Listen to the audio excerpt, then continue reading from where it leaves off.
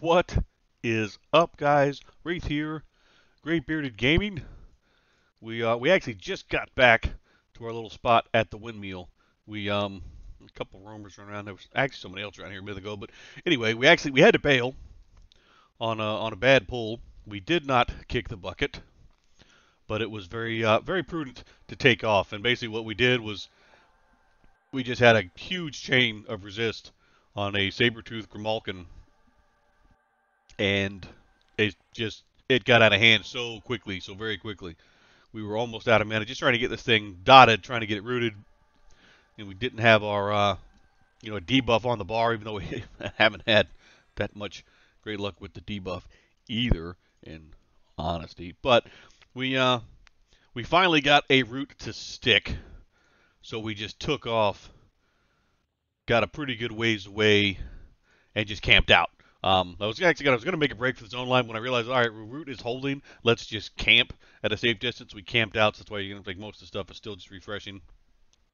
But we've been on a pretty good run. We're said a little over 60% through level. We've had a pretty good luck right here in this area. Like I said, and I'll kind of keep pulling as I'm talking here. Or somebody else came through because there's a dead something or other, and there's no way we killed the one that was. Oh, yep, there we go. We got someone else in the area, apparently, which is fine. It's all gravy. Saber-tooth tiger, you're blue. Now, what we have been doing is we take advice from the chat channel. We've been pulling with slow, especially on these saber-tooths, because they hit the hardest of anything out here. So we've been pulling with slow. We still pull back to the wall. There's like no real pathers way back here, which puts us in a really good spot. We pull with the slow. We start casting one of our debuffs. Like I said, sometimes these guys can hit, like, actually, he's a saber-tooth tiger, not a saber-tooth Grimalkin, so he's a little bit smaller. So we'll have an easier time with this guy than we have some of the others. But generally, what we've been doing is we pull them all the way back, we get them all the way dotted. With the guys that we can just handle toe-to-toe with the slow, we tend to actually just kind of do it that way. With most of the saber-tooth Grimalkins, however, it's much wiser to still root them and back off, only because they seem to have the most hit points of anything out here so far. And at the same time, they'll hit us into the 40s pretty regularly. They can hit pretty hard. A couple of them have actually hit us slightly more than that. And it's, for somebody with a shaman who's got all these buffs, you'd think I would be better about remembering to actually buff myself up. I was a good boy just now and just reset everything, and we buffed everything back up. But I'm horrible about remembering to buff myself with anything other than like sow and regen. But let's just nuke this guy. Call it a day. Oh, you're going to be like that, huh? All right, die tired. Wow.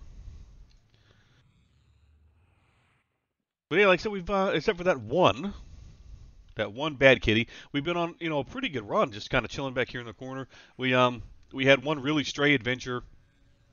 We ran all the way to the other side of the lake, up near the Goblin Ruins, back near. It's like basically between the Goblin Ruins and that long riverbed to Frony of Eye, where somebody had, I believe it was a deep water harpoon, kind of rotting.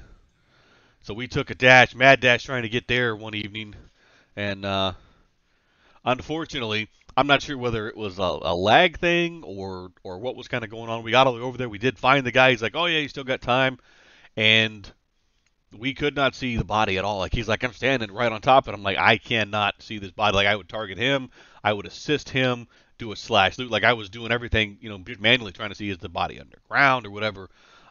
So we did not actually get the free spiffy spear update, which is too bad. It would have been nice, especially for some of the stuff we're doing now, right? Because while the damage is pretty much the same as what we have on now, right now ours is like 834, 835.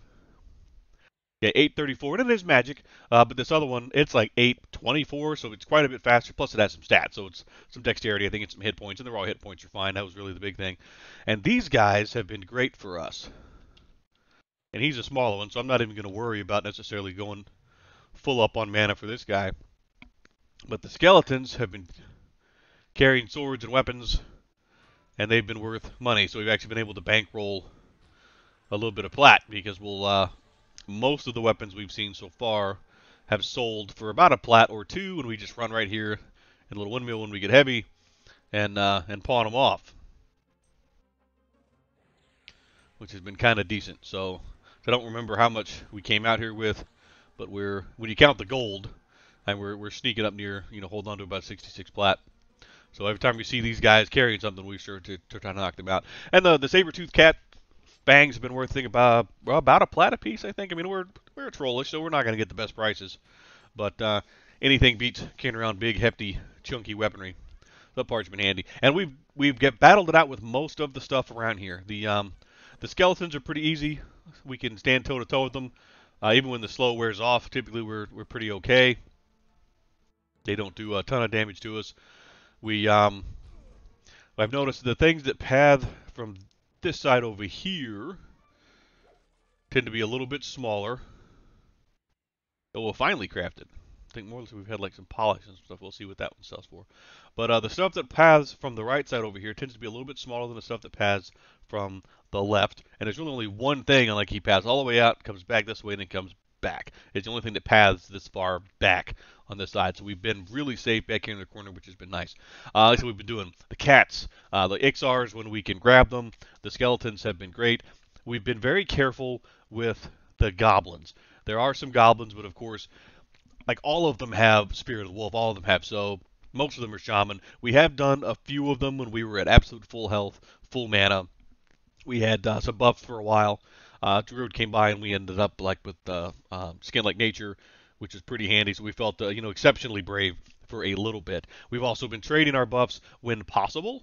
Lots of people are camping the Goblin Kazuki ring, so there's probably no chance we'll ever see that. I think there's people pretty much just posted out on some of the spawn points, just waiting to see if it pops. But we're going to sit here. We're going to keep pulling. I'm not going to sit here and do a whole other video of just, pulling and fighting. We're going to sit here. We're going to keep pulling. I'm going to throw up the looking for group flag, I think, this evening and see, can we get a group invite? Can we get, maybe in one of the Goblin groups? Do we get maybe invited to the Sarnaks? Something like that. We'll see. We'll see what goes. But I'm going to, like I said, throw the looking for group up and, check back in with you guys here in a bit. So stick around, guys. Hopefully we get some group action. If not, I'll just merrily keep pulling away here. But either way, I'll let you guys know how it comes out here in a few minutes, guys. Stick around. All right, guys. Game is on. We're trying to find out. We're hoping that we're going to get experience for this because we're with a couple of bigger kids. But we are in a group in the Sarnak Fort. I'm actually going to drop a clip here in a second of what happened when we first got here because it was a total puck, and we get experience. This is going to be awesome. This is going to be awesome. This will end, hopefully, our drought of bad runs, I'm hoping. But we're here. I said I even asked, everybody said it was cool if I grabbed some stuff for the channel, so we plan to do that, get some pulls. We got a nice monk, and I believe pretty much a druid. Doing some action right here. We're going to be doing some slow motion and doing some buffing. I think we should be in a really good spot. Again, I'm going to show you my little snip of what happened when we first got here, just so you can see, because it was not very friendly at all. Speaking of not friendly, I made that one mad. But we will back off. We will be very, very careful. Yeah, this guy's big, pretty red to us, and he hits like a truck.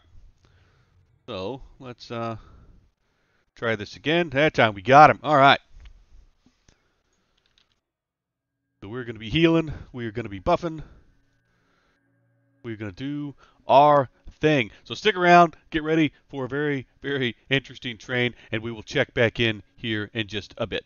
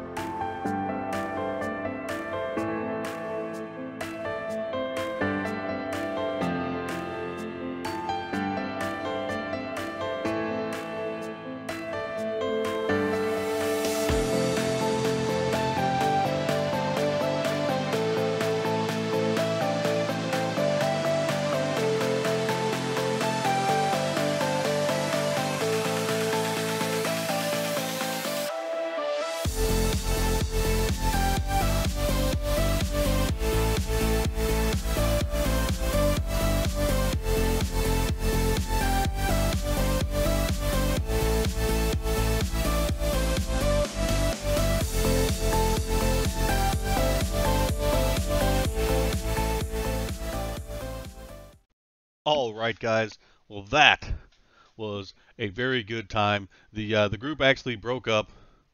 Like I said, after we lost our druid friend, who was, I mean, a good chunk of our DPS. Like I was focusing on, like I said, the healing, most of the buffing. Like she would heal if we had to, but she did like a lot of dotting, nuking, and snaring to keep things from walking away. But again, really good time, really great people. Like I said, I did ask to make sure they were cool with me doing the footage. Everybody said it was solid, so thanks for letting me do that, guys. That was again very good time, and a long time since I've had a good group like that. And the Sarnak Fort's always fun, even though if I don't remember my way around that place to save my life. So when we had to leave, it was like, well, let's invis and stumble around and get back to the door. So, but we did. We are super close to level, so we should easily pick up level 26 in our next play session, which will be nice. Unfortunately, of course, we don't get spells for a little while, but either way, it's just been a while since we picked up level, so that would be pretty cool. But guys, it has been a great adventure, been a great night. We picked up a whole lot of experience, hung out with some really cool people. Didn't kick the bucket, even though we came close a time or two, but a whole lot of fun. But I think we're going to call it a night with that one and just camp out here safely on the edge of the lake. As always, guys, if you like what we're doing, please don't forget to like, comment, maybe even subscribe down below. We do love to hear from you guys in the chat. And we follow good advice. Pull with the slow. Gotcha. It worked perfectly for us. It got us this far, so we'll keep doing that. But until next time, guys, stay safe, stay distant. Hey, stay in EverQuest, man. It's still a great place to be after all these years. Night, guys.